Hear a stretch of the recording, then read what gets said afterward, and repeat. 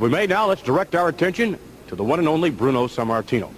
And Bruno, the date, not all that far away, actually, and I'm sure you'll be counting the days down. Well, you're not kidding, Vince, and I'll tell you, unfortunately, even though the days are not that far away, but it seems to me like it's a long, too far away, because I am so anxious. I'll tell you, somebody was asking me, I was talking with Dominic earlier, because we were taking a workout, we were working out, and he said to me, he says, you know, you're training as if, like, it's the last week of training, because he says, you know, in other words, he thought I was working out much too hard. This is the way that I can occupy myself to let the time go by. It's by just keep training, keep thinking Zabisco. And the more I lift, the more I run, the more I skip rope, the better I feel. And it makes the time go a little bit quicker. And it makes me more ready mentally and physically. Because I want to tell you something, Vince. You know, Zabisco's been mouthing off about Bruno Sammartino not realizing that fall is gone and winter is here, the winter of my career. Well, I hope that I'm not such an idiot not to know when the time has come to retire. But, Larry, let me tell you something. You will never be the man to retire Bruno Sammartino. Never. And I'm going to show you how heavy this winter can be on you. It's going to be so heavy that you're not even going to see ever the sight of spring again. What you gonna do? You can't fight the future. Wrestling God. ProWrestlingRadio.com presents. Are you talking to me? Pro Wrestling Radio live online. You think The Rock actually cares? What is he doing here? Oh, it's true. I'm bringing everybody with me. Be awesome. That's hard time. To be the man. Call in with a question or comment. 6-1. Can you feel it? I hate your ever. Hold the damn phone. Toll free at 1-877-800-8834. That's how I roll. You're sex defended. Come get some. Because I've done all of that. And now your host of the show, The king is back on his throne. Eric Gargiulo. And that's the bottom line because Stone Cold said so. Good evening and welcome to a very special edition of Pro Wrestling Radio. My name is Eric Gargiulo, and I'm not going to waste any time because in the last 10 and a half years that I've had the privilege of doing Pro Wrestling Radio, there is one guest that people ask me about all of the time, and he is my guest this evening, and I am honored to have him. He is the true living legend of professional wrestling. He is the former world heavyweight champion. He is Bruno Sammartino. Bruno, welcome back to the show. Well, Eric, thank you so very kindly. You know, I always enjoy doing your show, and I thank you for inviting me again this evening. Oh, it's my pleasure. I mean, thinking back over the years, you must have been on my show now about 12, 13 times. I think so. Yes, I do think so. Well, I always ask you, and the fans always want to know, how have you been? How you doing? Well, you know what? For a guy who's getting really up there in age, I can't complain. You know, I had my share, as you know, surgeries and this and that, and I did my own rehab. And today, some people might think that I'm a little crazy, but I still train 6 days a week. I do 3 days with the iron, lifting weights, and 3 days I do 6 miles of road work. So wow. I try to stay as fit as I possibly can at this stage of my life. Yeah, how are your knees with all that running over the years? You know what? It's amazing. You know, the surgeries that I had my biggest problems was the back and the hip, and the knees. I had some surgeries, but honestly, it's like I never had any problem with them anymore. They did such a good job that I have no problem whatsoever when I do my road work. So I'm very grateful for that. Oh, wow. What are your weight workouts like these days? My weight workout? Yeah, your weight training? Obviously, I'm not benching 570 pounds anymore. But, I still like go up to maybe 225 pounds on a bench press. I still use the 90-pound dumbbells on each hand for dumbbell bench presses, and I still use the 50-pound dumbbells for curls, you know. Now, of course, that's light in comparison to, my heyday when I used to use the 100-pound dumbbells for curls or, like I said, over 500 pounds. But, I'm not 270 pounds anymore. I fluctuate between 215 and 220. And keep in mind, in 2 months I'll be 74 years old. Oh my so gosh! Obviously, you can't expect to be strong like you were, all those years ago. Oh no, absolutely. And I want to ask you, now that you brought it up, during your heyday as champion, when you were traveling all over the world, was it hard in the 60s and 70s to find gyms to work out in on the road? No, not really. Once a year, in the beginning, when I first broke in wrestling, everything was so new to me. It was a little difficult. But then as time went on, each city that you went to, even countries like in Australia, there were gyms all over the place. And in Japan, there was Joey Gucci. I don't know if you remember that name. I used to ask Joe, where's the gym? I got to work out when I'm here. And they would always, take you to a gym. So you'd know where it was, and no, I absolutely no problem after you'd been in the business for a while. Gotcha. And we're talking to Bruno Sammartino, and Bruno actually reissued his autobiography. It is available on www.rasslin, RASSIN, riotonline.com. That's RasslinRiotOnline.com. And Bruno, what motivated you to re-release the autobiography? You know what? I'm glad you asked me that, and I'll tell you why. I did an appearance in Boston last fall. I think it was in November.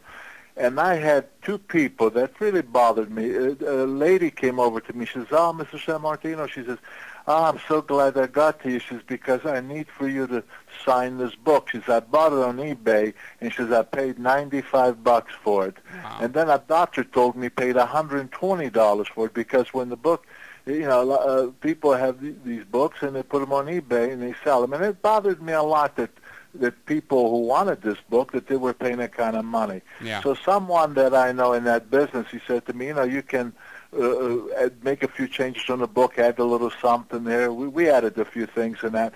He says, and if you put it out there, then anybody who's interested in it, they can get it, and they can get it for a very reasonable price, which is $20 some dollar, I don't know, 22, 20, I forget how much, but instead of these 90 and 110, 120, because I hate to see people get ripped off like that, and so that's what brought on the decision to make a few changes and re-release the book. Oh, okay. So how's the reaction been? Have you gotten a good reaction since you've re-released it?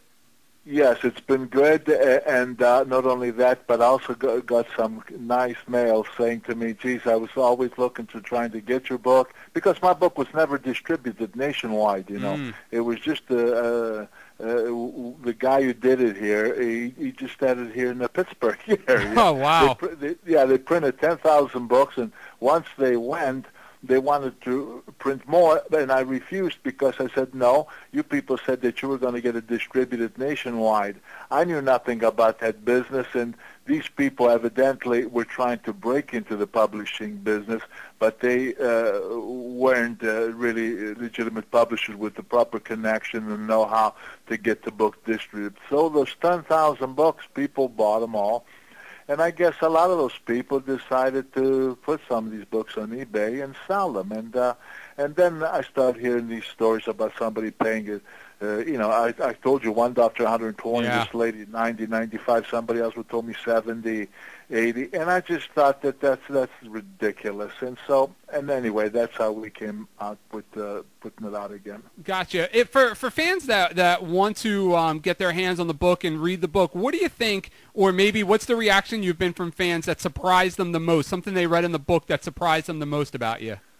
The most pleasant thing that I get is that they tell me that once they start reading the book that they just couldn't put it down, because a lot of them just knew Bruno the wrestler, yeah, and had no idea, a lot of them, that of my humble beginning during World War II, when we were occupied by the Nazis, and after the fall of Mussolini, and what we went through hiding in the mountains for 14 months and burying a lot of people there. And I got very sick, that nobody thought I was going to survive. I came down with rheumatic fever. I was sick for over 3 years. I held my family from coming to America because I couldn't pass a physical in 1947. I was too sickly. And then finally in 1950, I was able to pass a physical, and my dad was able to bring us over here. And so a lot of people saw me in my heyday in the 60s when I was 275. They thought, oh, I must have been a a big kid from the time I was born, and little they knew that when I came to this country, I was 14 years old, and I only weighed about 82 pounds. Wow. And it was just sheer training of both wrestling and weightlifting. I started with the weights first, and when I started getting bigger and stronger and better, then I joined the wrestling team, and then I had a 6-day-week schedule of wrestling going on the mat 3 days a week, and pumping iron the other 3 days a week, and then as I got healthier and my appetite grew, and I was getting stronger and I was getting bigger and I was eating more, and finally when I broke in wrestling, I was 275. Wow. When you traveled, when you were in the WWF, especially in the 70s, and you were doing all that traveling, did you have a favorite particular workout partner or wrestler that you really liked to work out with when you were on the road? Yeah, the one guy. I don't know if you remember Tony Marino. Okay. Tony was a good lifter, and I worked out with him a good bit. But in this business, people move on. Right. Different territories and that.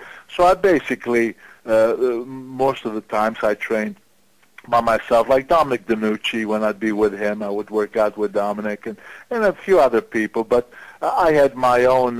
Believe me, I did not need anybody to push me. I didn't need anybody to give me any drive, because I was very, very hard worker in the gym, and I really, in fact, sometimes I prefer training on my own, because sometimes when you trained with others, you tend maybe to talk or to do this and that. And me, when I trained, I wanted to concentrate 100% on everything that I was doing. Wow. And again, we're talking to Bruno Sammartino. His autobiography is available at www.wrestlingriotonline.com. And Bruno, when you actually were when you were weightlifting, before you got into wrestling, how close were you to getting into the Olympics? Actually, I came pretty close, but I was working construction. In fact, I don't know if you've ever been in Pittsburgh, but when you come from the airport and you go through that tunnel, they're called the Fort Pitt Tunnel, you see the city right in front of you, but the first thing you see is the Hilton Hotel. I was working at the Hilton. We were building the Hilton Hotel in Pittsburgh. And what's tough is that when you work in construction, heavy construction, 8 and sometimes 10 hours a day, then you go and work out at night 3 hours or sometimes up to 4 hours. And unfortunately, I was getting good enough for that. I was competing in both Olympic lifting and power lifting. Now, in those days, Olympic lifting, well, the 3 lifts, the press, snatch, and clean and jerk, that was actually Olympic competition. Powerlifting had not made it to the Olympics, and there was a tournament that we would do nationwide here. But so I had the ambitions for the 1960 Olympics is where I wanted to go. But while I was working at the Hilton Hotel, we were on the 19th floor, and we were building these beams because we were going to pour concrete. And anyway, a little accident happened with somebody. Long story, but anyway, I got bumped and I fell down an elevator shaft, and I went down 2 stories. I fell. Wow. And I was very lucky, because the elevator people, they were installing the elevators, they had platforms, because they were putting these things on the walls, and I landed on the plywood. Otherwise, I would have gone 19 stories down. But unfortunately, when I landed at 2 stories down, I broke my collarbone and messed up my shoulder. And anyway, the point is that for over 3 months or 3.5 months, I couldn't do any training at all. And that really messed me up. And then I was thinking maybe 64. But I had to make a living, because I got married in 1959. And when I had the offer, first I had an offer to play football for the Pittsburgh Steelers. And then came the offer for wrestling.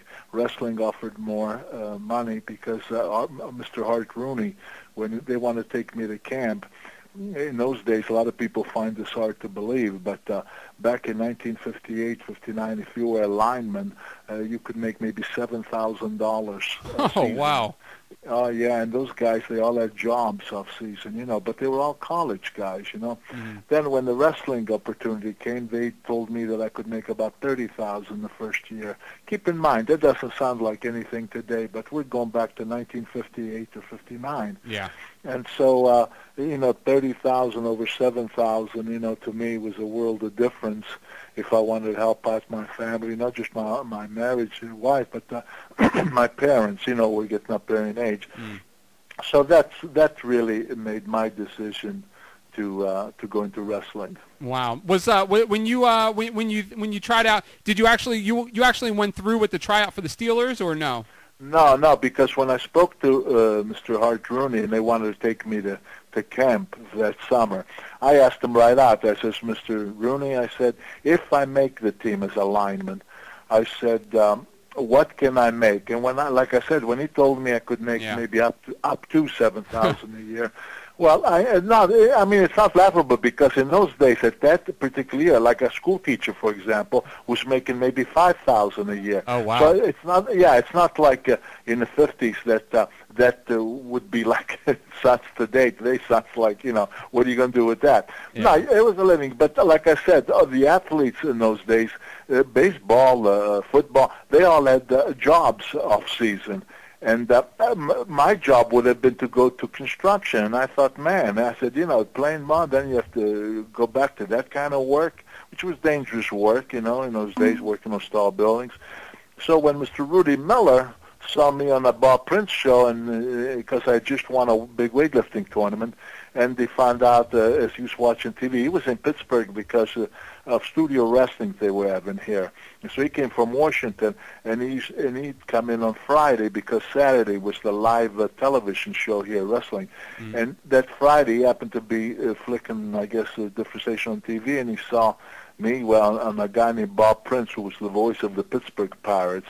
And here we were talking about this contest that I just won. And then he was asking me, Bruno, you still go up to the Pitt Field House, that's University of Pittsburgh, to wrestle? And I said, yeah. And when Rudy Miller heard that, he went to the studio the next day and he inquired, does anybody know this a kid named Bruno Sammartino? And just happened to be there. One of the guys went to school with me, a guy by the name of John Cartsonis.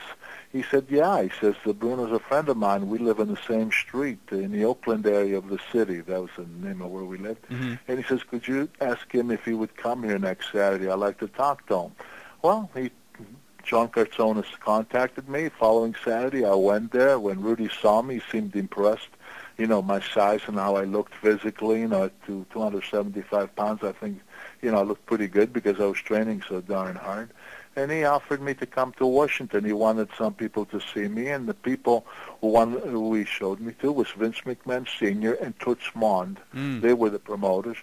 And they asked me if I'd be interested, and I asked the same thing I asked him for football. I said, well, what can I make? And they said, well, the first year we can almost guarantee you that you'll do around 30,000. Well, like I say, in those days, that was a pretty good, money. Sure. And so I thought, hey, that sounds great. So I said, yeah, I'll give it a shot.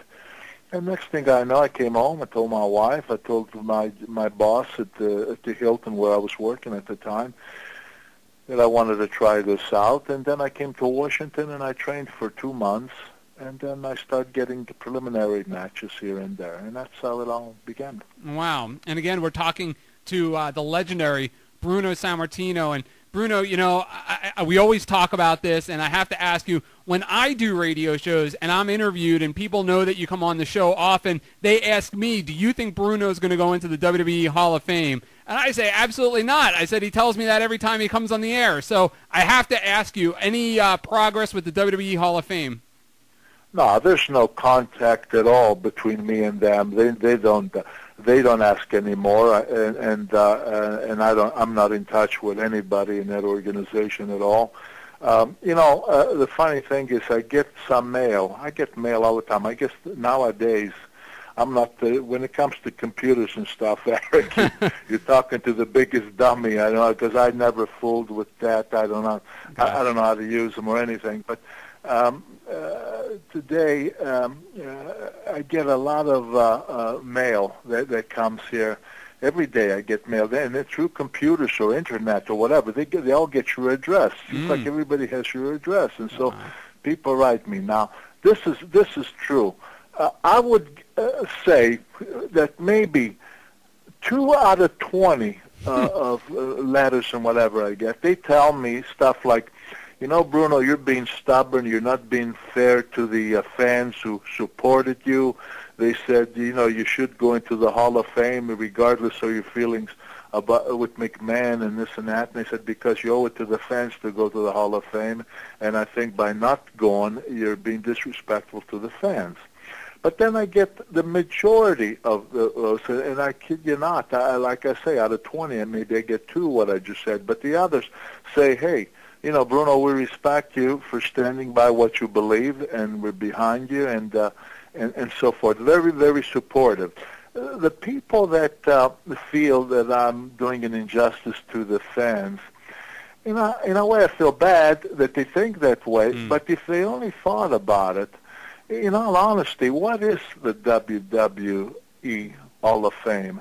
Is there a building that they can go and take their kid or whatever to the Hall of Fame to show them this and that?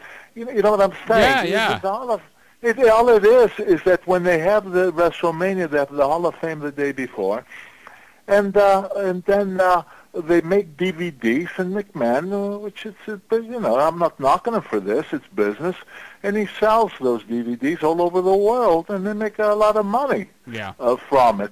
But that's what, and how do you get picked for the Hall of Fame? Well, they decide. They say, well, let's see, who do we want this year? Let's pick so-and-so and so-and-so. Look at some of the people in it. Refrigerator Perry? Yeah, they have a limo driver in there. Yeah, I know. Dudley was a very nice fellow. I knew Dudley was more or less a gopher for Vince McMahon Sr. in Washington. A nice guy. But, that's right. That's what he did. And then you have Pete Rose. He's in the Hall of Fame. I mean, if people thought about it, come on, what kind of an Hall of Fame is that? Yeah, absolutely. I have a chat room open, and I have some fans in there that are asking questions that they would like me to ask you. And one question that popped up is, I don't think I ever asked you about this name in particular, Herb Abrams. You worked for Herb Abrams a little bit, the UWF, and Herb seems like he was a little bit of a crazy character. What are your memories of Herb Abrams? Well, I'd never heard of him before, and he contacted me. I don't know through whom or what, but anyway, I got a call from him saying that he was starting a new league in California, and that he knew that I was disillusioned about some of the things, but he was going to, and he went on to say what he was going to do and not do, and he says, and I would like to have you do commentating for me, and I thought, hey, give it a shot, because any time I heard somebody who wanted to bring back wrestling the way it used to be, that was always music to my ears, and if I could help at that time, of course, and we're going back now to 1990, 1991. So, it was a long time ago, about 18, 19 years ago, and so I did. I went to California, and I saw his shows and that, and it wasn't 100% of what I thought it might be, this and that, but he started bringing in a lot of really good names. He had Steve Williams, he brought in Orndorff, he had John Tolis, not wrestling, but as a manager, and many, a lot of good talent, but he had his own ideas, and yeah, so you heard he was crazy. I thought he was a good guy, but he was a little bit stubborn in the sense that he had these ideas, even though he had very little experience in wrestling, but yet he was one of these guys who thought he knew a lot more than he actually did. Yeah. And eventually,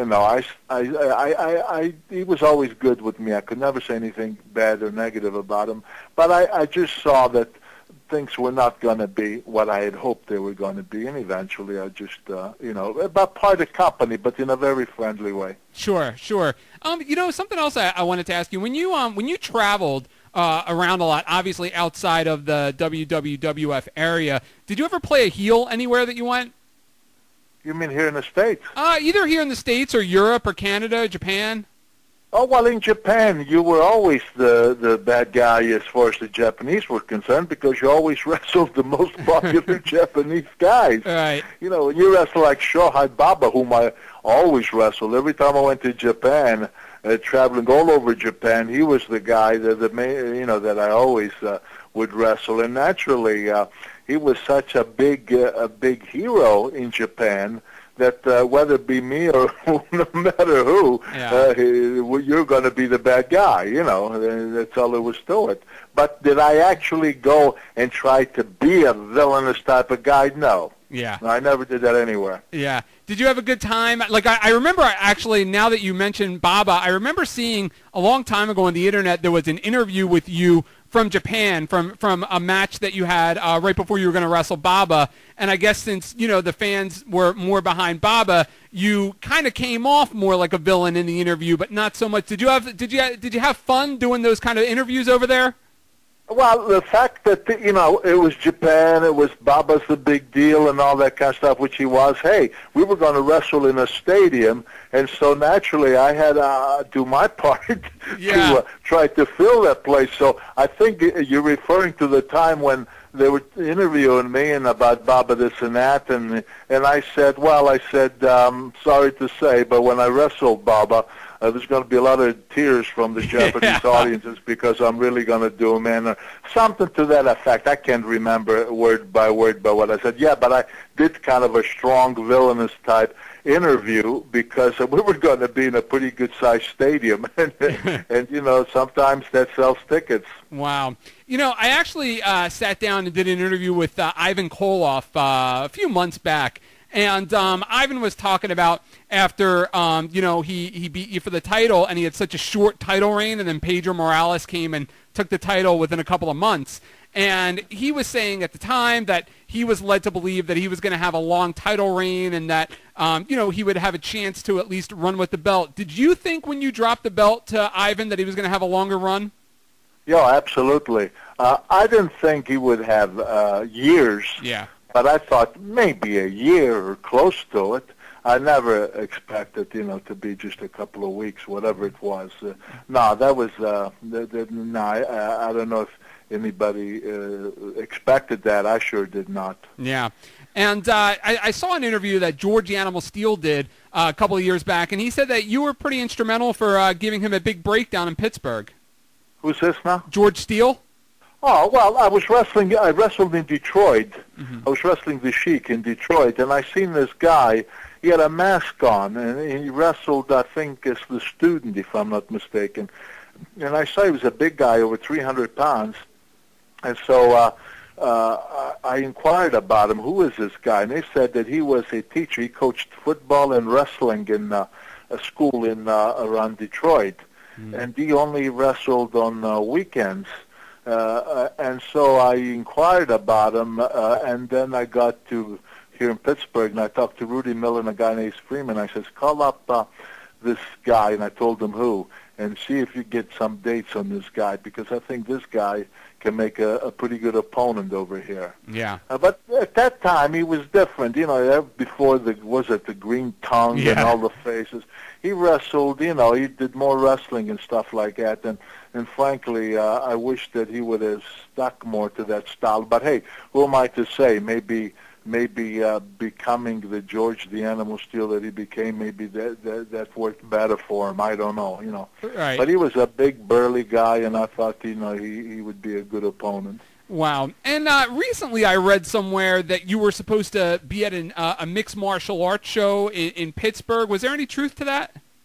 Well, yeah, but what happened was that, I'll tell you, I don't know if you knew or not, Eric, but I was in Europe. You know, my wife and I celebrated our 50th wedding anniversary. Yes, congratulations.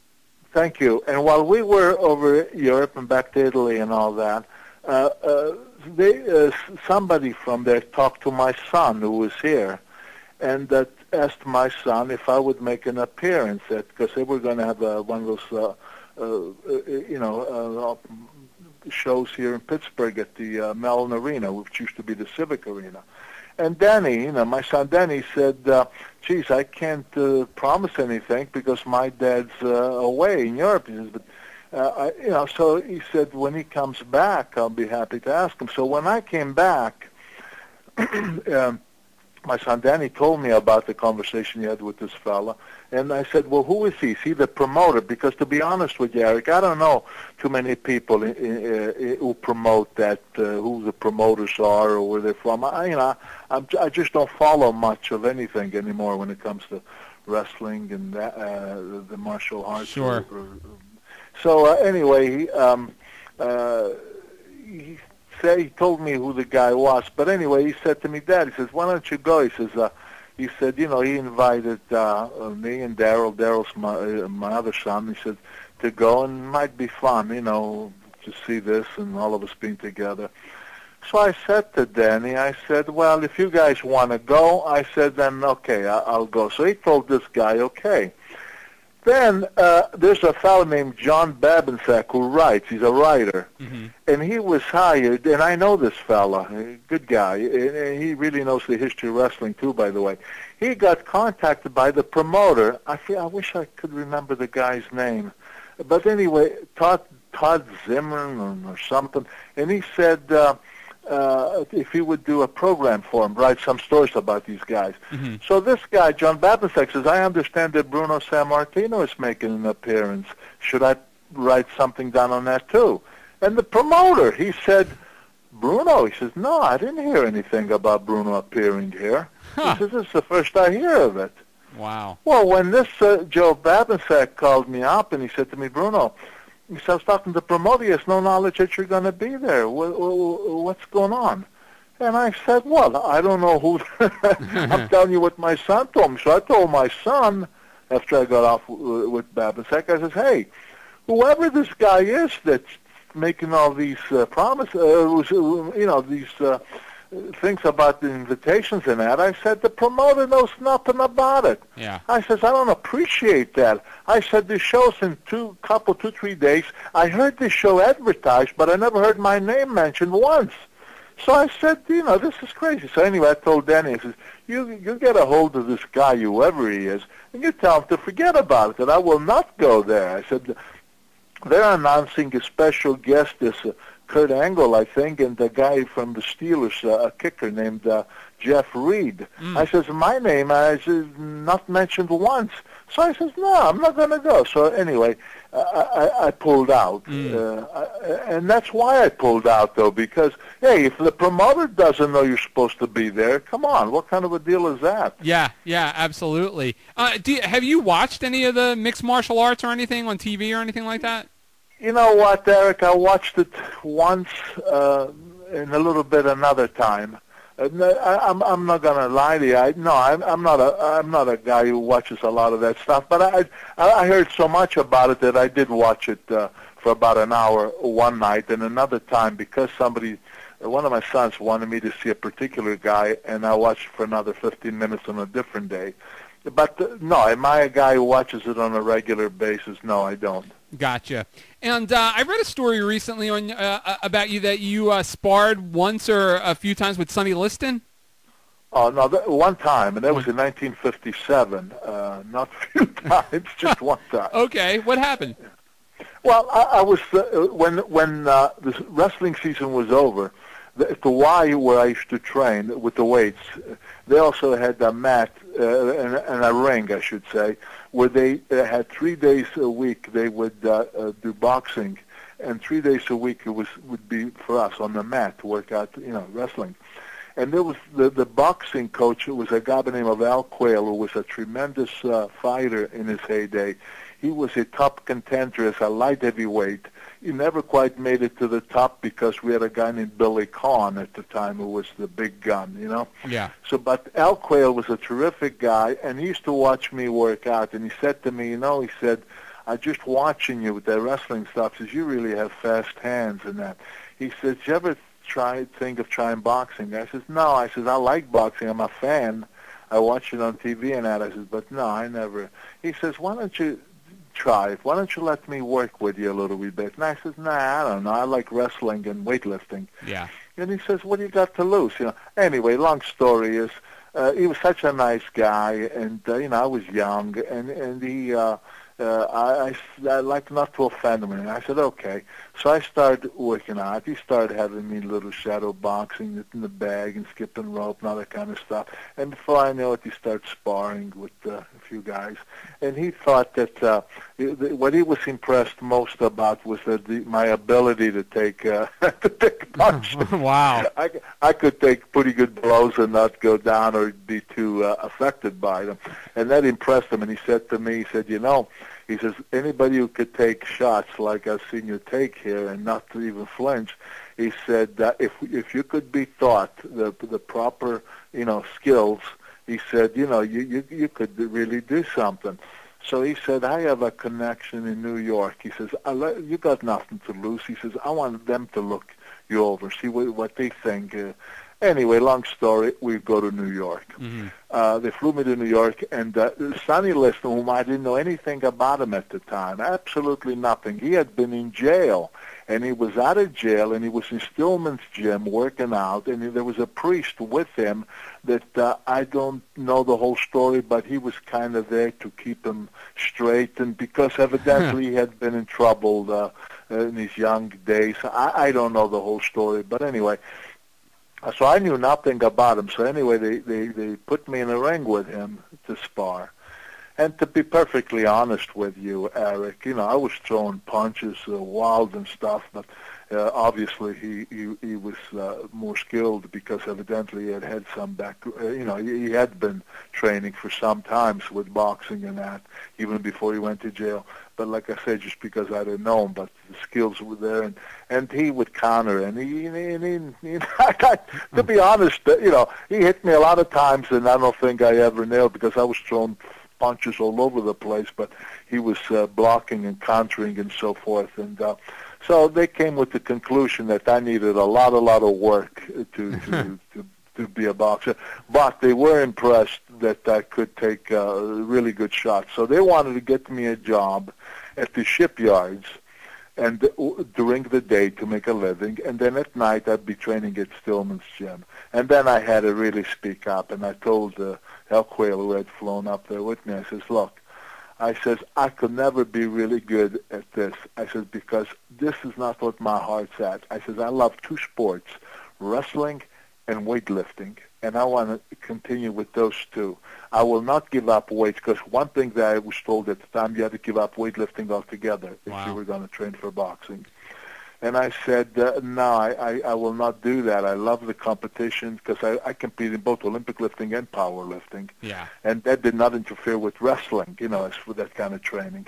And so with that, that was the end of my boxing career.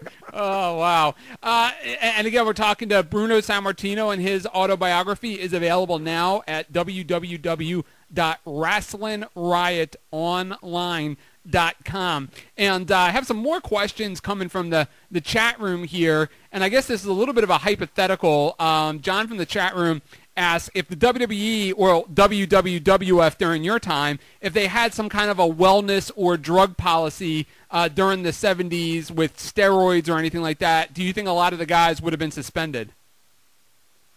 You know what?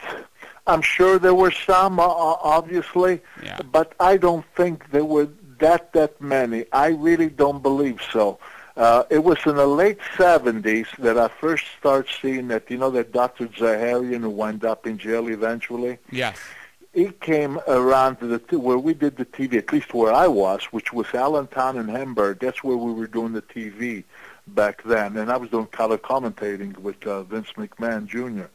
And over there, I would see maybe 7, 8 guys go to him and whatever they were getting. And at the time, we all felt that that's what it was, that it was steroids that he was supplying with these guys. But again, didn't seem like there were a whole lot of guys then. Yeah. What I saw as a lot of guys was that when I retired in 1980-81, when I came back at the latter part in September, I guess, of 1984, that's when I saw, when Junior had taken over the whole thing, that's when I saw, it was ridiculous. It looked like look like everybody. You Yeah. know, in fact, I said, somebody asked me, how many guys do you think are on steroids? I said, it's got to be 95%. And Billy Graham, who was one of them, he laughed, and he says, try 99.5%. Wow. Yeah, that's it. So I mean, it really exploded, in my opinion, at that time. Yeah.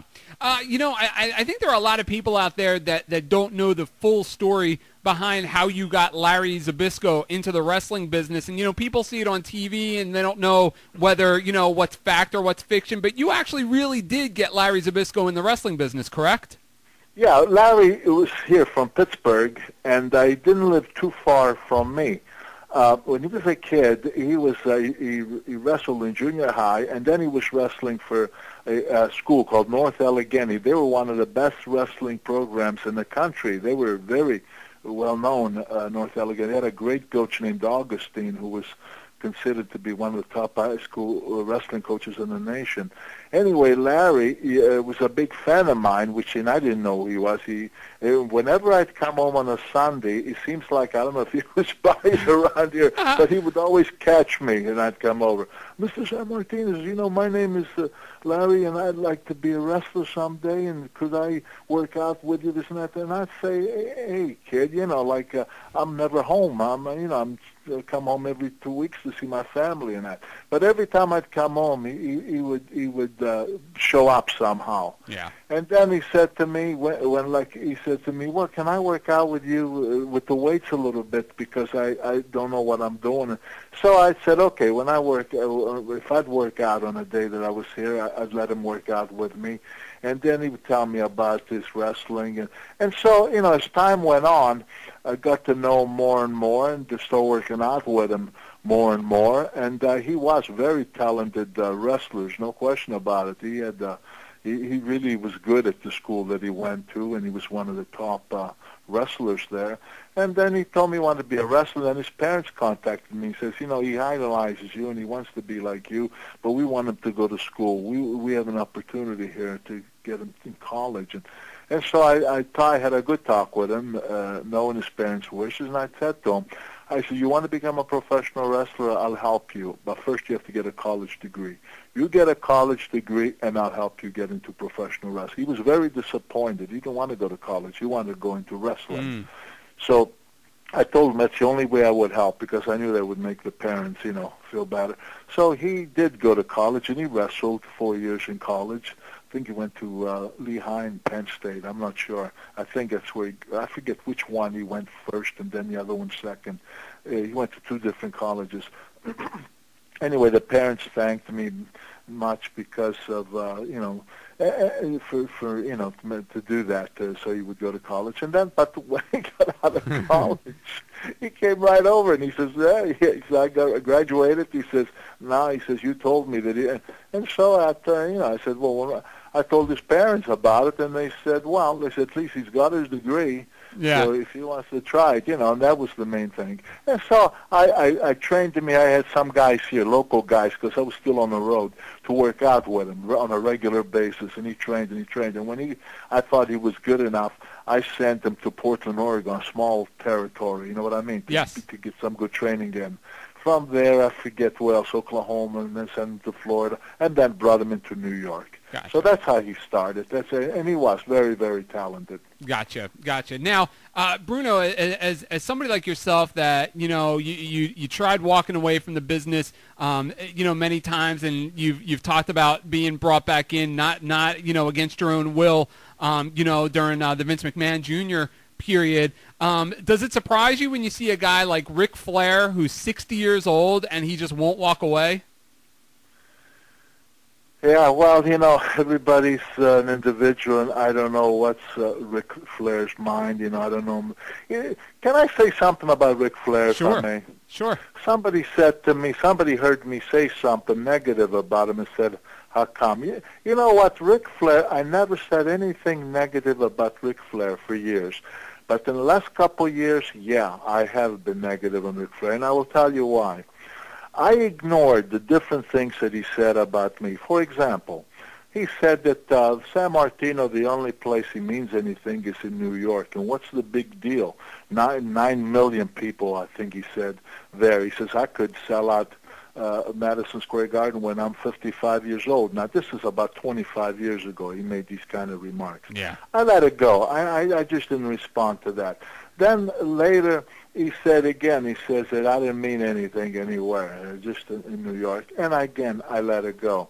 But then he wrote in his book saying some derogatory things from what I understand. Not that I ever read his book. And then I caught him some here in Pittsburgh where I guess he thought I read the book, which I did not. And when I had that famous meeting, you remember, know about with McMahon. Yep. I saw him in the corner of my eyes, and I actually started walking toward him to say hi. And when he saw me, he turned around and he took off. Later, he said on a radio thing or somebody that he tried to come and shake my hand, and I turned my back to him. And that was that was almost the straw, as the old saying goes. And then I resented, and then I did, hit me once, hit me twice, but then I'm going to hit back. And anybody who knows me knows that I won't take too much of that. So then I did. I said to him, who is this? Here's a guy who talked about that population in New York. Well, what happened when they brought him in where they were going to set the world on fire with him and Hogan? Do you remember that? Absolutely.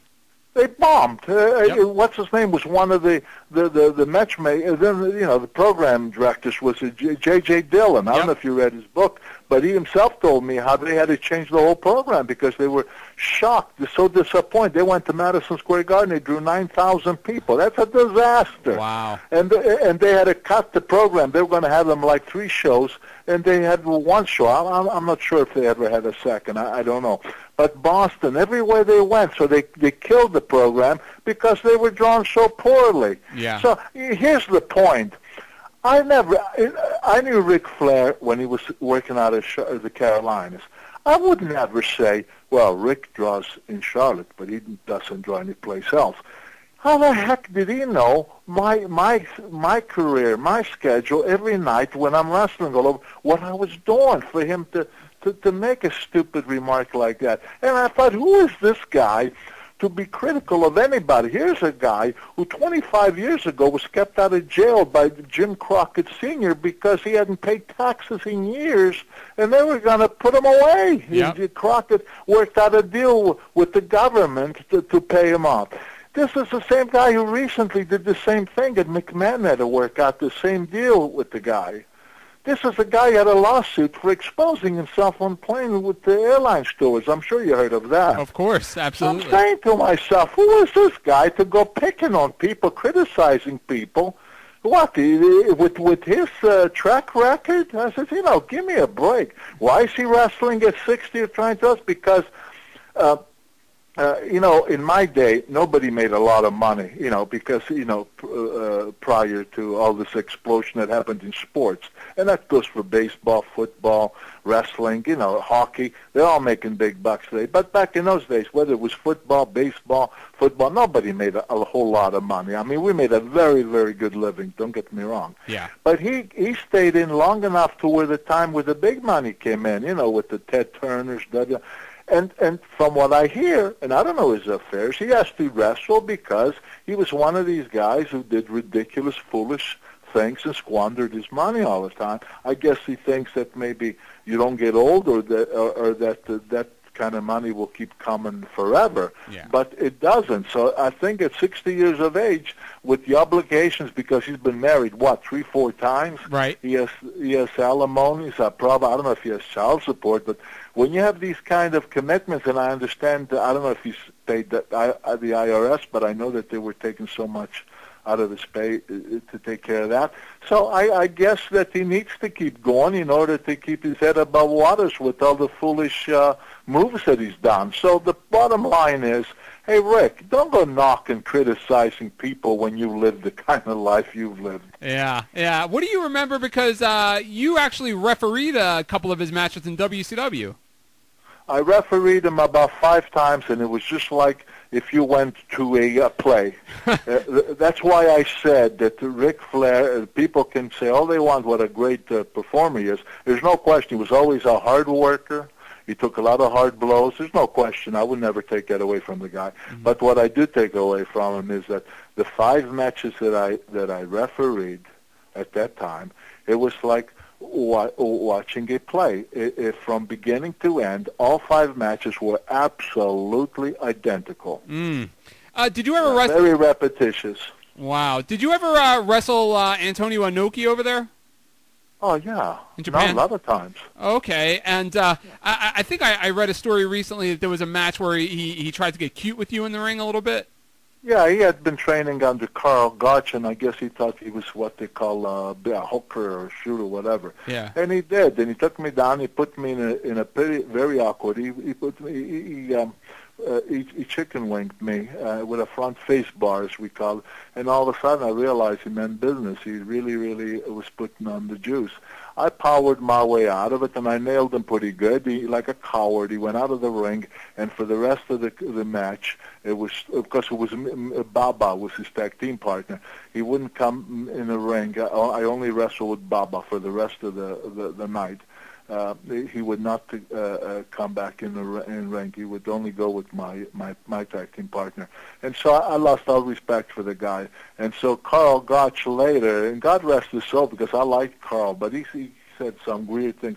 He said that I killed Osaka. That happened in Osaka in a field, in a ballpark. Okay. And my God, I wrestled in Osaka many times after that. Because, see, what happened was Inoki and Baba were tag team, but I didn't know, because who understand, Japanese, Yeah. I didn't understand anything there, what was going on. What was happening was that he was going on his own, and I was friends with the organization of Baba, and I think they thought that if he could double-cross me and make me quit or something like that, that would make the news all over, and then I would not have the same value as an opponent for Baba for future shows. And that's what I believe then happened there. But of course, as you know, they split, and they had their own organizations, and I continued to go with Baba, and it kind of put Vince McMahon in an awkward situation. I'm talking about senior, not junior. Okay. Because he later became a supplier for talent for Inoki. And naturally, I would never have anything to do with Inoki after that, because I had no respect or use for him, whereas Baba was a very honorable man. Baba was a very honorable man. And so I committed that I would go with Baba's organization. And then when Vince McMahon, I don't know how much later, maybe a year, 2 years later, he became the guy who would book the talent for Inoki from the States here. And so he approached me that it made him look bad that he was the booking talent for Inoki, but I was going for Baba. And I reminded him that I had committed to Baba way before he ever committed to Inoki.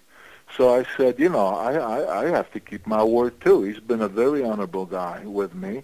And so it was always a little bit of a friction about that, because he felt it made him look bad as the promoter, and that he more or less couldn't control me, But, Yeah. hey, you commit, and that's the way I looked at it, and that's what happened. Was there a story, I heard you telling some story like this, and correct me if I'm wrong, because I'm probably wrong, that there was a time when you traveled up to Canada, and I might be wrong here, but I think it was Gene Sinitsky, where he was another one that tried to get cute with you in the ring? No, not Gene Kaniski. It was a guy named Shumway. Oh, okay. Yeah, big guy. Shumway was his name, and that happened in Hamilton, Ontario. And again, I guess maybe I had luck on my side. He tried to cross me pretty good in the ring, but he wound up flat on his back and completely out and unconscious. I did a real good number on him. Wow. A guy named Shumway. Okay. Was there a guy, or maybe two, over the years in the 70s or even the 60s, that you had thought would be perfect to be the next champion in the WWF, whether it was a heel or a baby face that just never got the break that you thought he was going to get? Oh, boy, you know what? Good question, but I don't know if I ever thought about that. I don't know that I can answer that. I thought Mario Milano, had he been around long enough, because Mario was a good-looking guy, about 6 foot. I don't know. Do you remember him? About 6'4", good-looking athlete. I think that was before my time. I don't remember that name. You don't remember Mario Milano? From Australia. Okay. Yeah, I thought he was pretty, good guy.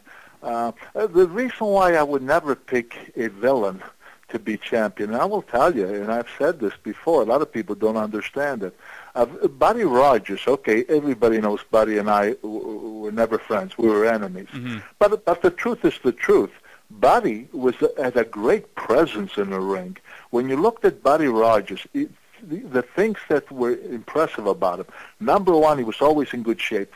I mean, he didn't look like a steroid freak like you've seen later on. Yeah. But I'm talking about a very good body. You know what I mean? Good athletic body in that ring. He looked very, very well.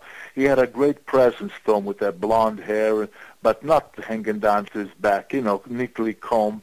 And he always had that sparkling jacket, that Buddy Rogers like. And when he strutted in that ring, there's no question about it. The guy was great. And when he performed, he was a great, great performer in the ring. But here's the problem, why guys like him even don't last long. Because you see, when you have to wrestle in Madison Square Garden or in Philadelphia or in Baltimore or Pittsburgh, whatever, every 3 weeks or every 4 weeks, month after month and year after year, you have to have opponents. It's a lot easier to create a villainous opponent. For example, if I'm the champion, Bruno Sammartino, okay, and I'm looked upon as the good guy. Well, a guy gets on television, whether it be Killer Kowalski, whether it be Koloff, Bobby Duncan, Waldo Von Erich, who just passed away, by the way. If they get on TV and they're taking on some very, mediocre opponent, say, and they go through this guy, smashing up and down, it's like, this is what I'm going to do to Sammartino. It would be really easy for the people to get to hate that guy and to have him wrestle me because with the hope that I'm going to take care of him. You know what I mean? Absolutely. But when you have a villain champion like a Buddy Rogers or anybody that was really good, it's difficult to get a good guy to go in the ring to have a regular match because he can't go out there and be obnoxious by kicking, stomping, beating the heck. You know what I mean? Yeah, absolutely. Therefore, it takes a lot longer to create that guy to be a serious opponent for a Buddy Rogers. And you can't create him quick enough to keep coming up with these opponents for the guy. You understand? And that's why even greats like Buddy Rogers could never last a long time in a particular area. Not as a headliner, he couldn't, and he never did. Wow. And again, we're talking to the great Bruno Sammartino. You can get his autobiography at www.wrestlingRiotonline.com. Bruno, when I had superstar Billy Graham on the show, we were talking about some of his favorite memories wrestling here in Philadelphia, and he immediately talked about the steel cage match that the two of you guys had, and he talked about something like 5,000 fans being turned away from the building that night, and just how crazy the atmosphere was. And I was able to come across a video, and I saw it, and it was just absolutely tremendous. What do you remember about that night and the atmosphere of that match? Well, you know what? Like so many other opponents I've had, I wrestled Billy a lot of times. I wrestled him, of course, Madison Square Garden 2-3 times, and Philadelphia, Baltimore, Washington, Boston, you name Pittsburgh, everywhere. Yeah. So it's hard to remember each different city because especially when you wrestle them 2-3 times each place. But I do remember having a cage match with him in Philadelphia. And, of course, as far as because it was a cage match after we had wrestled the month before, regular match, and I don't remember what happened that brought us into the cage. But, the people, obviously, very much on fire, very responsive, very exciting. I mean, there's no question about it. And the match was hot, and I don't know if it turned away 5,000 people, but I know in a lot of places, especially with Zbyszko, we turned away thousands of people. Wow. And with Billy, that was a pretty hot, because he took the title from me in Baltimore. So naturally, when we had return matches and people, I don't know, I guess we're hoping I take the title match back, take the belt back, they were always extremely responsive in all these places. And And there's no question, Philadelphia, that was one of my favorite towns. We did real well in Philadelphia, and I'm sure that what I remember, the crowd went absolutely bananas. Wow. But then they were angry because when I threw him across that cage and he went against the door and the door flipped open, he went outside the ring, and he was the winner because he was the first outside of the cage. Absolutely. We talked about this the other day when we spoke on the phone, but I thought the fans would really enjoy hearing your insight about this. During your final run of matches in the WWF at the time, obviously the business had changed, and you've talked about how disgusted you were with the changes, but you wrestled a lot of different guys at the time, like Randy Savage and Paul Orndorff, Roddy Piper are guys that come off the top of my head, and I know Paul Orndorff, I've had him on the show here, and he had nothing but great things to say about wrestling you and the respect that he had wrestling you. What do you remember? Was there any one guy that you particularly remember wrestling during that time period that you enjoyed more than the other guys? It was a hard time for me because I had retired 4 years before. I absolutely wanted no more wrestling because I'm still having a lot of aches and pains, which the surgeries followed after all that I started having the 3 very major back surgeries and hip surgeries and knee surgery. So I was, I absolutely wanted no part of wrestling, but it's a long story which I won't go into, but because my son was there at the time and McMahon asked me to put the tights back on and I absolutely refused, and I guess they told my kid, it's too bad your father won't put on the tights because if he did, could be a good boost for you, this and that. And so I don't want it to be said that my son to ever say that he might have had a break, but because of me, he did not, because I wouldn't cooperate. So with those things, I put the tights on very reluctantly. I hated it, didn't want no part of it, but I did. And then when we'd have a couple tag team matches here and there, when that would be over, I'd strictly do commentating again, and David would be right back in the opening matches and that, and he would get frustrated, angry, disgusted, and he would leave. He didn't want no part of it. So McMahon knew that, I think, the way I figured it, McMahon knew that he would want to come back. And so he could take advantage by asking me to wrestle so-and-so and so-and-so and so-and-so, because if I'd refused, then obviously I wouldn't be able to get David back. And I kept telling him, either make up your mind whether you're going to put up with this or just get out completely. But that's why I hated it so much, because I was caught in a situation where that I'd never been into before. And so I wrestled guys like Roddy Piper, and I wrestled, Orndorff, I didn't mind, because Orndorff was a heck of a guy. I mean, he was impressive, and he hard worker, and this guy was always in shape. There was no disgrace in wrestling with Paul Orndorff. Yeah. But you had to wrestle, God rest his soul, Adrian Adonis and Savage and different people, and I didn't want no part of it at the time. So that I hated very, very much, that part. And finally, I just said, "That's it. I'm leaving." I saw all of what was going on, like I said, with the drugs and all that kind of stuff, and I said, "I don't want to be associated with anything like this anymore," and I left. May I tell you another little thing that I like to clear up? Oh yeah, you can tell me anything you want. Recently, somebody, I don't know if you know a guy named Chris Cruz, very knowledgeable about the wrestling business and that. He sent me something from the internet that somebody wrote, and actually, I don't think the name appeared of the person who wrote. But it's amazing how people can distort history, how they can come up, and you wonder, where did this come from? And let me tell you what I'm talking about. Okay. The first 8 years that I was champion, I was on a ridiculous schedule where I would wrestle 7 days 1 week and 6 days the following week. And the reason why I was wrestling 7 days twice a month, and twice a month I would wrestle 6 days, because when I left Canada and I came back and I was the champion, now I had promised Frank Tommy, who I had great respect for in Toronto, that I would wrestle for him at the Maple Leaf Garden every second Sunday.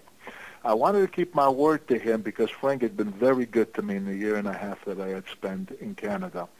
And so I followed it, but it was tough because wrestling every day, especially in those days, Eric, the rings we had were those boxing rings. Wow. They were like concrete. It's not like the trampoline-like rings that they have today. Wow. Those rings were hard, and when you're taking pounding every night, that really can do a number on your body.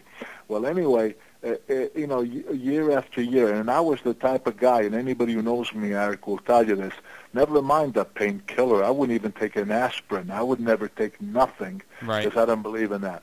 And so, as the injuries piled on and the hurting was more and more, after about 7 years, or before 7 years, I said to McMahon, I don't think I can go on much longer. My body needs a rest. I need to heal. I'm hurting from head to toe. I got to get out. He stalled me for close to a year. Then I let him know that I was going to get out. Not to retire, Eric. A lot of people think I was retiring. Not to retire. I wanted to heal my body because I was hurting too much. Gotcha. So anyway, then came in the Koloff thing, and then the Koloff with Pedro. Pedro followed. The story this guy writes, let me tell you first what happened. After about 2 years, McMahon, now I loved the business again because what I was doing, after I healed pretty well, I rested up, I really took time. Then I started loving the business again because all the promoters knew that I was free now. Yeah. I would go to Paul Bosch down in Texas for a shot. I go to St. Louis quite a bit for Sam Mushnick. But if I'd wrestle twice a week, I would take off the rest of the week. I might wrestle 2 days this week and be off all week. Next week I might wrestle 3 days and be off 4. Next week I might wrestle 1 day and then I'd take the rest of the week. I'd go to Japan for 2 weeks and I would take 2 weeks off. I loved the business, man. This was great. Then McMahon started calling me. Bruno, he said, and I said, no, Vince, I'll wrestle for you. You want me to make a shot in the Garden or Boston or Philadelphia, anywhere? Be happy to. But that's it. And now they wanted me to go for the title again. And I don't want no part of that because I was doing very well. I was going to California, at my pace. So finally, he and Junior, the guy that's running it now, they asked me to have a meeting at the airport. We met at the airport, and he said to me, Bruno, please, he says, come back for 1 year. And after the 1 year, he said, you can retire or do whatever. He says, and give us plenty of time to really find somebody who can really take over that spot. Yeah. He said, look, you're wrestling a couple of days a week now, 2-3 days a week. He says, that's all you'll do here, too. He says, because we're only going to use you for the major clubs, none of the secondary clubs like you used to do before. Just the major club, you won't wrestle more than 2 or 3 times a week at the most. I thought, well, I'm doing that now anyway, and if that's going to help them to find Mr. Right, great. And so I agreed. Of course, as you know, 1 year went to 2, 2 went to 3, then on the 4th year is when I break my neck. But here's what I'm getting at. In this article on the Internet that somebody wrote, they said that when I won the title, because I wanted out to rest or because of whatever, but I made a deal before I left that no matter who was champion, more or less, that when I was healed and everything else, that I was to be given the title back, which is nothing further from the truth. Heck, I didn't want that. McMahon asked me time and again, and like I said at the airport meeting, he promised me just 2-3 times for 1 year. And so they said that Pedro was the champion, but because of the deal that I'd made with McMahon and wanted the belt back, the title back, that more or less Pedro paid the price, that even though he was doing well, that he was dumped. And my God, that is so bizarre and even funny. And I read these things and I say, where does this come from? I mean, it's just ridiculous. But anyway, I just read recently, I read all that. And I don't know how many people saw that on the Internet, but in case they did, I'm telling you that that's ridiculous, and what I just told you is exactly what happened. Wow, and we're getting the true story here from Bruno Sammartino. Bruno, I was watching some tapes, I don't know, maybe it was a couple of months ago, and it was one of your last matches you did commentary for when you did commentary with Jesse the Body and Vince. And yes. I remember watching the tape and thinking to myself, you really didn't talk much at the time. Were you just so fed up with everything that you just wanted to get the heck out of there when you were done?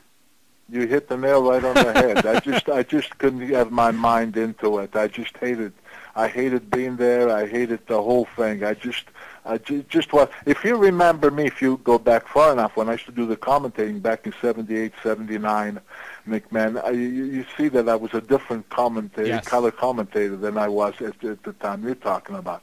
Because with everything that was going on in that, my heart just was not in it at all, and I just didn't want to be there. I just didn't want to be there. Okay.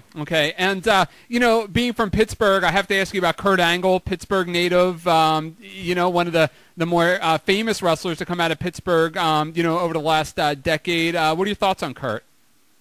Well, in fact, I just did a television show with him. There's a television show here in Pittsburgh called Night Talk. It's a 1-hour television show. Comes on 8 o'clock from 8 till 9. And they asked me if I would do that show. They were going to have Kurt. I don't see Kurt very, very much at all. Once in a blue moon, when we see each other, like we did in that show, he's very respectful, and I certainly respect everything that he has done in that. Are we great friends? No. He's younger, a lot younger. In fact, he tells a story, which is flattering. He says that when he was about 8 years old, his dad took him to the Civic Arena. I think he said I was wrestling Zbyszko.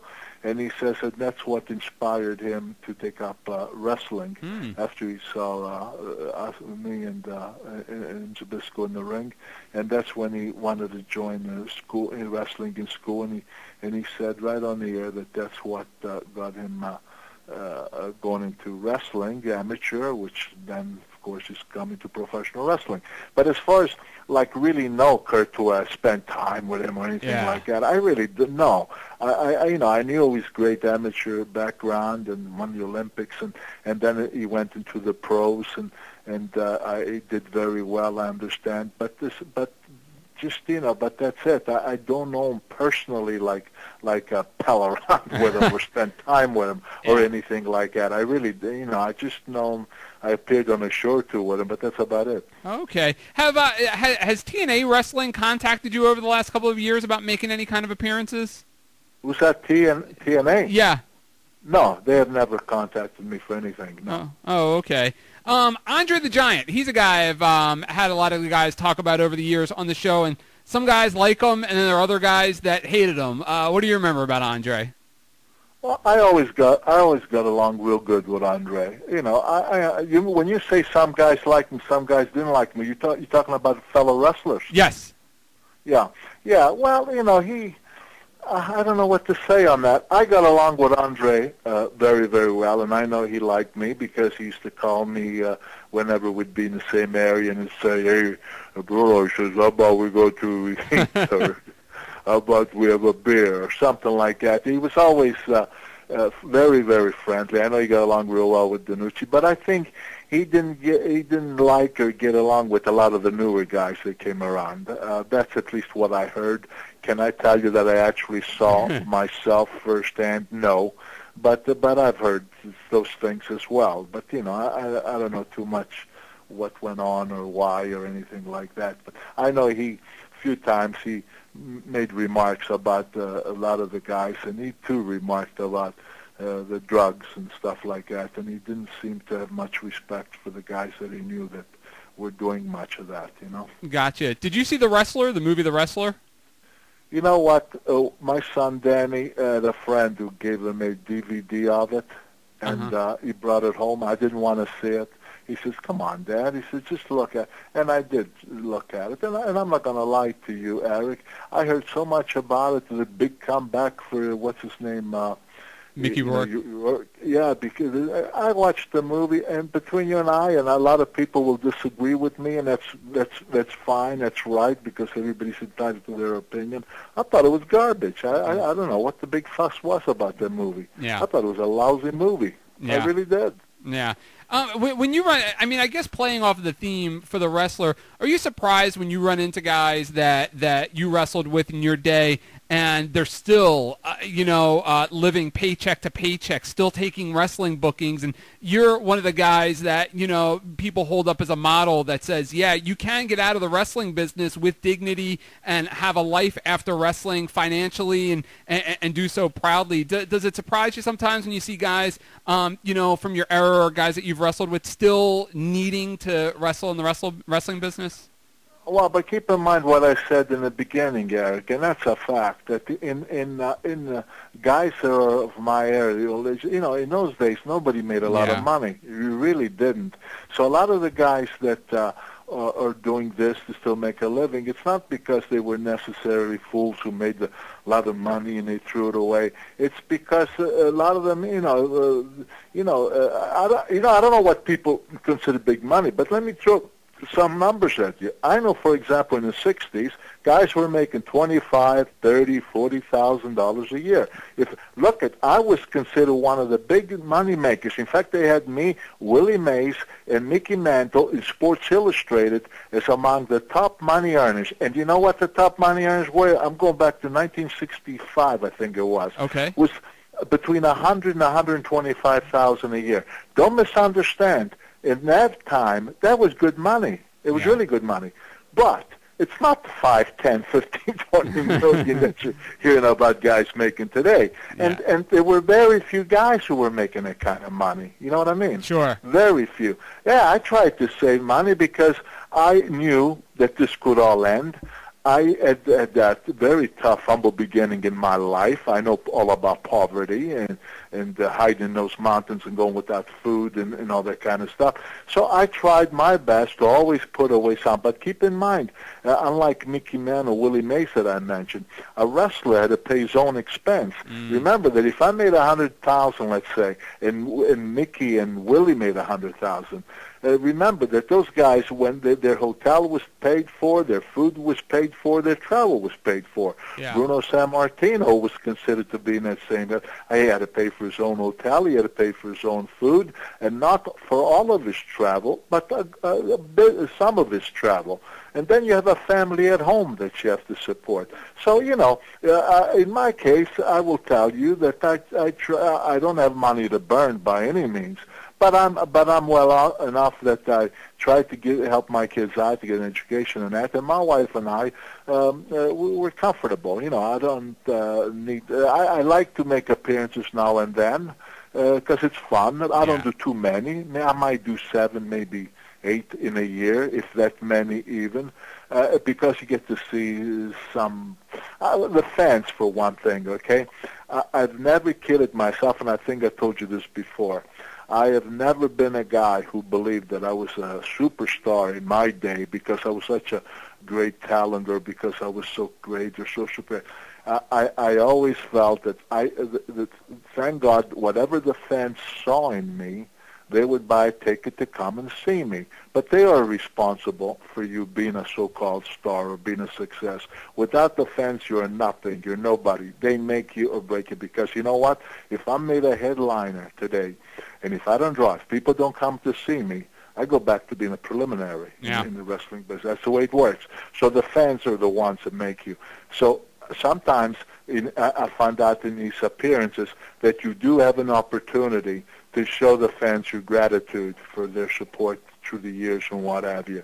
And I truly respect and love my fans, and I always want them to know, how much I respect and appreciated them. And sometimes it's fun to do these appearances and get to talk to the fans and let them know what you think. And I do enjoy that. Okay. As we wrap up here, at the end of my show every week, I always kind of run down this day in history, and I kind of read off what happened on this day in history in wrestling, and I kind of give my 2 cents if it was something I saw or watched or read about. What I'd like to do today, if it's okay with you, I have a couple of dates here as I look back in the history of Bruno Sammartino on this day in wrestling history. And if I can read off some dates, and if you could throw in some comments, whether you have 1 sentence to say about a particular match or whether you want to expand on it, it's up to you. But if that's all right, I think we can have some fun with that. Sure. All right, excellent. Okay. Well, on this day in Bruno Sammartino history in 1963, Bruno, you were in Perth Amboy, New Jersey, wrestling Brute Bernard. Oh, my God. I don't remember that. Where's that boy? Yeah. Okay. On this day in Bruno Sammartino history, in 1965, you were at the Maple Leaf Gardens as world champion, and you defeated Johnny Powers by a countout. Oh, is that right? Okay. Well, I remember seeing wrestling Powers in Canada, but I can't say I just remember because I wrestled him a number of times in different places. But this was at the Maple Leaf Gardens? Yes. Okay. I'm not going to lie to you and tell you, yeah, I remember that clearly. I don't. Yeah, and even if you don't remember the matches, if you remember something about these guys or any kind of a fun story. Yeah, well, yeah, Bruce Bernard was, Skull Murphy's tag team partner. He was a big bruiser guy, about 275 pounds, shaved head like I have now. And he was, he was a tough guy. He really was, and moved well and everything else. Yeah, I wrestled him a number of times.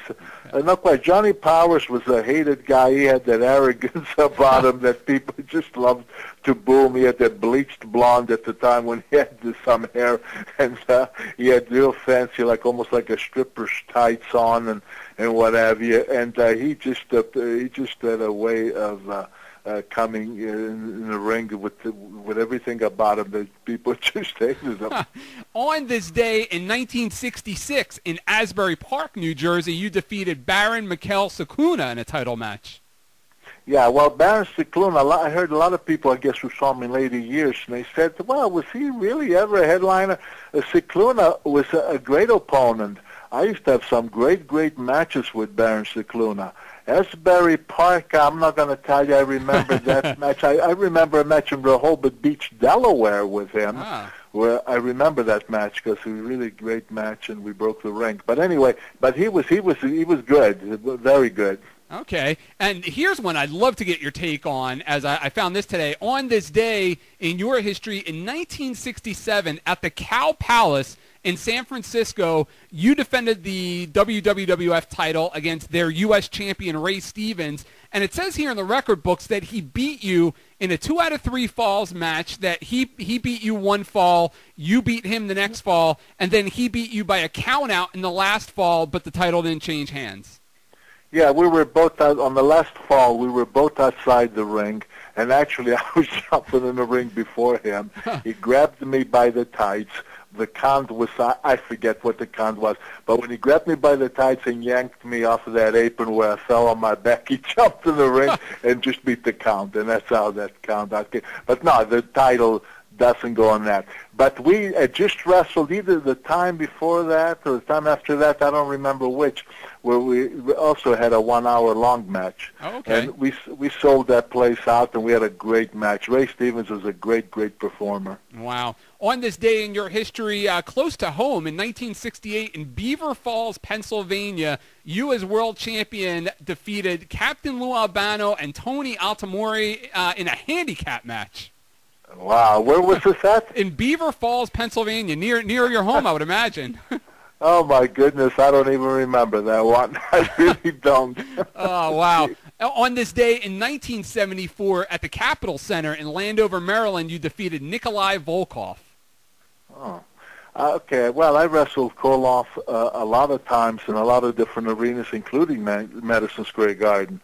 But I can't say that I remember that one. Well, sorry. Oh, that's okay. Speaking of the Garden, not quite on this day, but on July 16th, 1975, you pinned Waldo Von Erich in Madison Square Garden on this day. And we mentioned earlier Waldo had just recently passed away. What do you remember about Waldo? What I remember about Waldo, it's a shame that today when I read about the greats of yesteryear and they mention all these great guys that deserve all the mention and credit, but guys like Waldo Von Erich you never hear, and in my opinion, I wrestled him so many times throughout not only the United States but in Canada as well, and even in Australia I wrestled him. I think he was a tremendous guy in that ring, and it's a shame that he doesn't get the recognition. Another guy doesn't get the recognition he deserved was Bobby Duncombe, another great wrestler that I never hear their names come up, and it makes me feel kind of bad because I know how great they really were. Yeah. And finally, not quite on this day, but on July 17th, it's the closest one I could find on this day. In 1987, at the Nassau Coliseum, you were the special referee in a match between Ken Patera and Hercules. I don't know what you remember about those special referee gigs as you were winding up in 87. In 1987? Yes. Oh, my goodness. Well, see, that was that period when I was back with Junior, right? Right. Doing commentate. Yeah, see, I told you that was a dark period in my wrestling life, and I really honestly can't say that I remember that one either. Although you're talking about a guy that I have tremendous respect for, and that's Kenny Patera. Wow. Kenny Patera was a great, great athlete. You know, he was in the Olympic Games twice, once in weightlifting competition, another time he went as a shot putter, you know. Yeah. And, and he was a great college player all the way. This guy was a tremendous, tremendous athlete, and I always had the greatest respect for him. Wow, he was trying to get anything out of you. You know, he wanted you to wrestle a team. Now he's throwing you out there to referee. He's trying to get you out there any way he can, huh? Yeah, he did. He really did. He was getting me to do all kinds of stuff, and I hated it all. That's why I guess I don't remember a lot of it, because when people told me that as part of my career, I said, no, my career ended in 1981. Yeah. What took place after that had nothing to do with my career, I tell people. Right. You know, I know it was, not your, you don't have fond memories of that time, but I got to tell you, for somebody like me, you know, as a wrestling fan and, you know, as a kid, teenager, you know, I just missed you as a wrestling fan. I just started watching wrestling in 1982, so it was really a great thing, even though, and I know you weren't very fond of that time, but it was a great thing for guys like me, you know, to be able to catch you live at least once, you know, as a wrestling fan. Well, but too bad you couldn't catch me in the 60s when I was really in my prime. I was 275 pounds. I didn't have any physical ailments of any kind, and not bragging, but I felt like I was strong as a horse, and I felt like I could go against a truck and knock it out of the road. Of course, you're very young, strong and that, but you find out as time goes that you're not quite that tough, that in fact you're pretty fragile as you watch your body you start getting banged around and... Oh, well. Oh, my. Well, Bruno, you know, as always, I mean, it is just always an honor and a pleasure. You know, I love having you on the show. It's always such a great time. And like I was telling you before, when I do interviews on other shows promoting my show and my website and things like that, you're the first person they ask me about. The people just love you out there, and I can't thank you enough over the years, over the last 10 and a half, 11 years coming on my show and just being such a great guest. You're just unbelievable, Bruno. You're great. Well, I'm flattered that the fans ask about me or react with my name. And Eric, I mean this from the bottom of my heart. I always enjoy doing the show with you. You're great at it, and I truly, truly have a lot of fun every time we do this show, and I hope we can do it again. Oh, absolutely. And again, let me give that website out. It's www.wrestlingriotonline.com, and that is where you can grab Bruno Sammartino's autobiography with some new stuff in it. Bruno, again, always a pleasure, and we'll definitely do this again in the very near future, and I just want to thank you again. Thanks again, Bruno, and best of luck to you. Thank you very much, Eric, and the best to you as well. Thank you. All right, thanks, Bruno. Have a good night. Okay, bye-bye. Bye-bye. That was the legendary Bruno Sammartino, and, you know, I don't mince words here. In the 10 and a half, 11 years that I've been doing this show, there is no other guest that people ask me about more than Bruno Sammartino, and I've been lucky enough to have all the great ones on the radio show over that course of time, and yet Bruno's name constantly comes up. And I always joke with friends of mine in the wrestling business that I say, you know, here I am, a guy in my 30s, and I've had the opportunity to network and talk to all these great wrestling superstars over the last decade or so. And Bruno Sammartino, out of everybody, a guy, you know, arguably the greatest of all time, in his 70s, is the guy that I've developed a closer friendship with than anybody. And it's just amazing to me. And you know, I still get, you know, the chills whenever I get him on the phone, and just what a legend. And I had the opportunity about a year and a half ago or so. I'm not quite sure of the day. I had a chance about a year and a half or so to actually sit down and physically meet Bruno for the first time. I did a shoot interview with him for RF Video, and before the interview I arrived, and we talked for about an hour, just catching up because it was the first time in 10 years that we had actually met physically, and it was just such an honor and a pleasure, and there is no way in the world that you would know that Bruno Sammartino is in his 70s, because the man is still in phenomenal shape. I remember Bobby Heenan at one convention, he was calling him Bruno Goldberg, because Bruno, he wears a bald head and a goatee, but I mean, he's still pretty jacked, for a guy in his 70s. And not that I'm Bruno's business manager, but I always tell him, I say, Bruno, you're missing the boat. You got to do one of these exercise tapes for senior citizens. But then again, I don't see many senior citizens doing curls with 25 or 40-pound dumbbells at the same time. Well, I'm going to wrap things up. I hope you enjoyed tonight's show. I hope you enjoyed this day in Bruno Sammartino history. I thought that was a lot of fun, especially having him on the air and talk about those great moments in Bruno's history. A couple of quick plugs. You're listening to the show live on tvbydemand.com. That's tvbydemand.com. The show airs live every Wednesday night at 7 o'clock. We start at 7 and we end, well, whenever we end, that's when we end. But that is live every Wednesday night on tvbydemand.com. And we also have a chat room that we run during the radio show, in which you can come in and ask questions and join in the wrestling chat with some great listeners that have come in over the last couple of months, and that is tvbydemand.com. If you missed any of today's episode with Bruno Sammartino, I will have the entire episode uncut and uncensored on my website, prowrestlingradio.com. That is prowrestlingradio.com. You can either listen to it through the website, or you can download it to your desktop through the website. It will also be available on iTunes.com. Just go in the podcast section and look for Pro Wrestling Radio. My blog is www.camelclutchblog.com. That's www.camelclutchblog.com, and that is where I write about wrestling and MMA and just about anything else about 5 to 7 days a week. Lately we've been doing 7 days a week, and I have a plethora of writers that contribute all kinds of great stuff. John contributes some phenomenal video gaming columns. Jeff from the Wheelhouse, he's going to have a column looking at the midway baseball season in the next 24 to 48 hours. I have a column up there today, which I'll tell you, I'm getting a lot of response to, and that is a column looking at mixed martial arts, their fans, and the reaction they have had to what has happened with Brock Lesnar following his UFC 100 victory over Frank Mir. And quite honestly, I think they're a bunch of babies, and that's what I call it. And I've been duking it out with those MMA fans all over the internet all day today, and that is over at camelclutchblog.com. And I also, for you wrestling fans out there,